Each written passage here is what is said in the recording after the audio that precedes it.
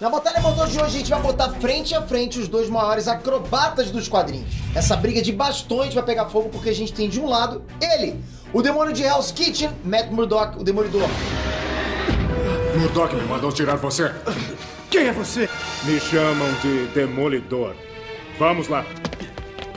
Já do outro lado a gente tem o garoto prodígio, 𝗏𝐿𝐴𝐧𝐭𝐞𝐫, o Asa Noturna. Se o Batman não voltar logo...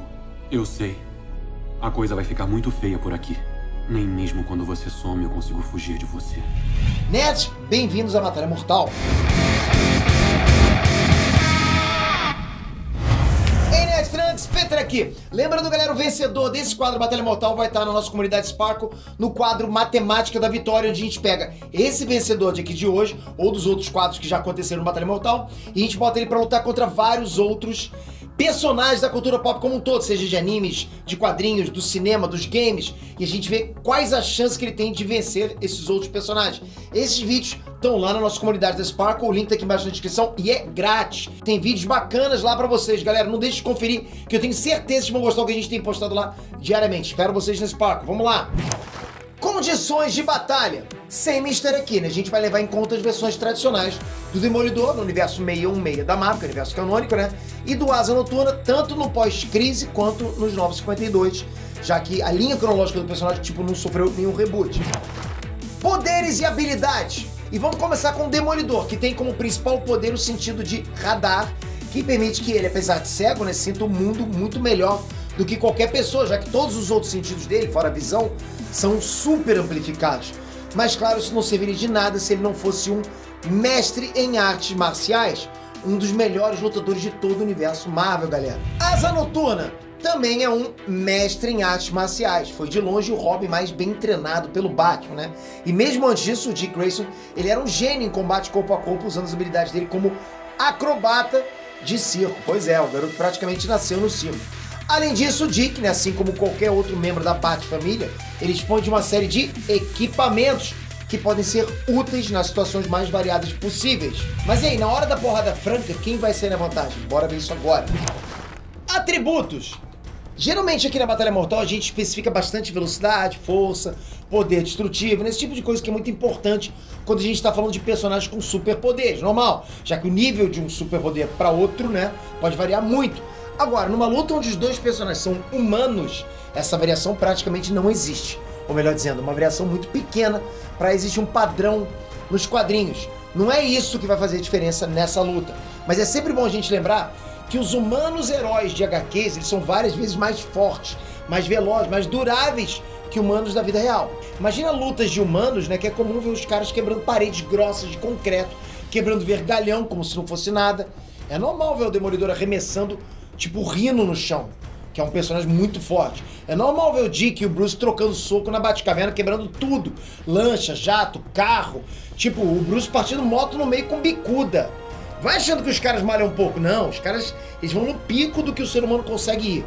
A mesma coisa acontece com a velocidade deles. Rebater várias balas de armas de fogo, que podem ser até supersônicas, é coisa do cotidiano para eles.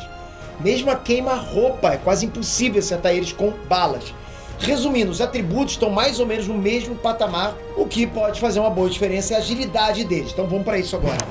Agilidade! Esse é um dos maiores debates entre fãs de histórias em quadrinhos. Quem é mais ágil, né? Demolidor ou Asa Noturna? O 𝐿𝐴𝐴𝐧 ele é mais conhecido por ser acrobata desde criança no circo. Só que isso é mais uma base pro estilo de luta dele. Já o Demolidor, apesar de não ser acrobata, tem um estilo de luta parecido. E, inclusive, poderia ser acrobata profissional tranquilamente, se ele quisesse, não é? Na prática, com essa agilidade, eles fazem feitos incríveis. O Demolidor já chegou a enfrentar sozinho um exército de Megazords da 𝐻𝐷RA. Todos esses Megazords equipados com tecnologia futurista, metralhadoras, né? E nada conseguia acertar ele, olha isso. Só na pirueta ele escapava de tudo, né? Era como se ele estivesse dançando no ar, fazendo os robôs se atacarem. Só que o 𝐿𝐴𝐴𝐧 tem feitos parecidos, ok? Demônios mega poderosos não conseguem acertar ele. Ele já conseguiu esquivar de todos os ataques de um inimigo que tinha parte dos poderes da Liga da Justiça.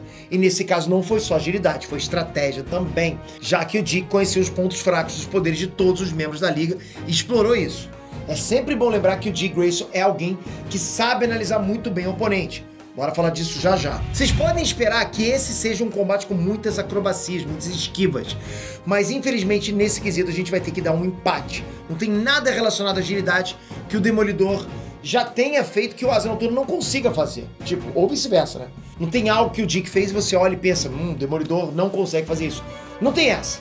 Os dois têm um conceito de agilidade e feitos bem equivalentes, bem equiparados, né? No geral, eles são personagens bem equivalentes até. Até por isso, essa é uma batalha mortal bem parelha, bem difícil de decidir o vencedor. Artes marciais. O Mestre Murdock, ele tem um ótimo conhecimento geral de artes marciais. E assim, de todas mesmo, né? Só que as que ele mais usa no cotidiano dele são judô, boxe e aikido jiu-jitsu, com uma boa mistura de outras coisas também, e o estilo especial dele de acrobacias. Assim ele acabou se tornando um dos melhores lutadores do universo Marvel. Mesmo contra a 𝐏𝐿𝐴, que tem os atributos sobre-humanos e foi treinado em todas as artes marciais conhecidas pelo homem, ele mostrou ser superior. E falando em todas as artes marciais do planeta, outro que domina todas elas é o Batman. E ele ensinou tudo o que ele sabe pro Dick Grayson, combinando isso com o talento natural que ele já tinha, né, com o estilo dele de acrobata. Ele acabou se tornando um lutador até melhor que o Batman. Pois é, pra você que pensa que o Asa Noturna é só um Robinzinho do Batman, com fantasia nova, né, tá muito enganado. Ele é de longe o melhor candidato pra assumir o manto do morcegão. Já assumiu, inclusive, ele já foi até o Batman por um tempo. E ele não só venceu o Batman, como também já venceu inimigos que deram pau no Batman. Provavelmente, por conhecimento marcial e escala no universo, o Grayson ficaria acima do Demolidor. Só que por vezes daria pra dizer até que o Demolidor é um lutador melhor, né? Sempre lutando contra exércitos, dezenas ou a centenas de ninjas. Mas na verdade isso se deve mais ao radar dele do que da habilidade marcial em si. A vantagem marcial vai variar dependendo de como for a luta. Se for a média distância, o 𝐏𝐿𝐴 tem uma vantagem bem pequena. Já o Demolidor, com uma habilidade maior em pontos de pressão, né, judô, jiu-jitsu, vai ter uma vantagem maior numa luta mais colada. Vantagens! Até aqui vocês viram que os dois personagens estão entre os top lutadores dos quadrinhos, né? São considerados os mais ágeis e têm um nível muito parecido. Os dois lutam usando bastões, têm atributos parecidos, estilos de luta parecidos. É tudo muito equivalente. Inclusive, com esse estilo de luta e agilidade deles, eles conseguem até humilhar mercenários meta-humanos, dos mais variados possíveis, mais bem treinados nas HQs. O 𝐏𝐿𝐴 já venceu o Exterminador algumas vezes. O Exterminador, galera, já chegou a fazer ele de bobo não sendo tocado uma única vez. Enquanto o Demolidor fez exatamente a mesma coisa contra o equivalente do Slade na Marvel, né? O Deadpool. Aquilo ali foi uma das surras mais humilhantes que eu já vi. O Deadpool simplesmente não conseguiu acertar nada no Demolidor, que só deu um pau no mercenário tagarela e no final deixou ele no chão amarradinho. Resumindo, até os feitos deles acabam sendo parecidos, né? Então agora a gente precisa falar sobre o que diferencia eles, né? Falar as vantagens de cada um, o que um tem que o outro não tem. Começando pelo Dick Grayson, ele tem uma grande vantagem com os equipamentos. Enquanto o Matt vai estar lutando só no braço, usando os bastões e tal, o Dick vai ter uma gama gigante de bugigangs para usar, desde explosivos até aqueles tradicionais ataques elétricos da roupa dele e dos bastões. Talvez o Demolidor até consiga esquivar, até resistir aos ataques elétricos e continuar lutando. É uma coisa que ele já fez, inclusive, olha aí. Ele pode até prever esses ataques elétricos usando o radar. Só de estar no mesmo ambiente que o oponente, ele consegue captar a composição dos objetos que esse adversário tem. Consegue captar ondas eletromagnéticas, tudo. Ele vai saber a exata composição do traje do Dick Grayson e saber exatamente tudo que o Dick vai usar nele. É uma boa forma de lidar com essa desvantagem de equipamentos e é algo que o Demolidor faz no dia a dia. Em contrapartida, o Dick tem uma habilidade especial desde criança. Ele consegue ler expressões faciais e corporais como ninguém. Com essa skill, com essa habilidade, né, ele consegue saber o que o inimigo está pensando, consegue prever os ataques. Ele usou isso até para descobrir a identidade secreta do Batman quando ele era criança. Realmente, ele era um jovem prodígio, né? E quem sabe isso não possa ser útil na luta contra o tão temido demônio de 𝐿𝐴𝐴𝐵𝐿𝐴𝐴𝐴. Agora chegou a hora da verdade, né? Apesar dos dois serem bem equiparados em muitas coisas, cada um tem sua vantagem na luta. Então a gente tem que analisar quais delas vão ser as mais efetivas, porque é isso que vai determinar o vencedor dessa batalha mortal, que é...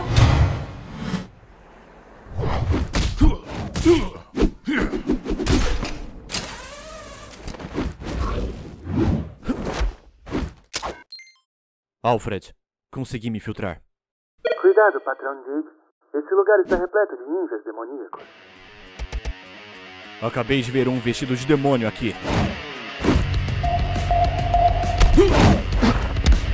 E definitivamente é um meta-humano. Se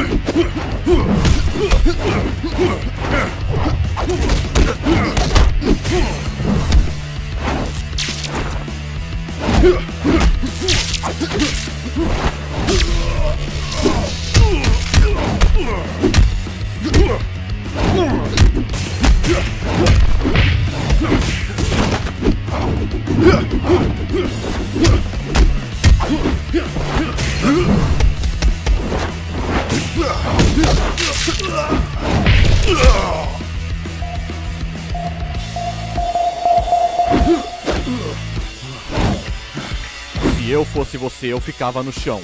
Você é muito convencido.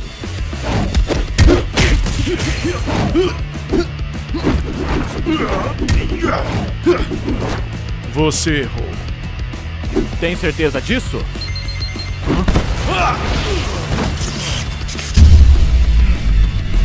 Preciso admitir, não achei que um de vocês me daria tanto trabalho.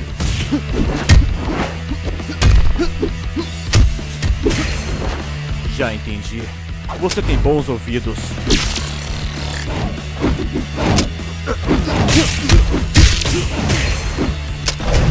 Merda!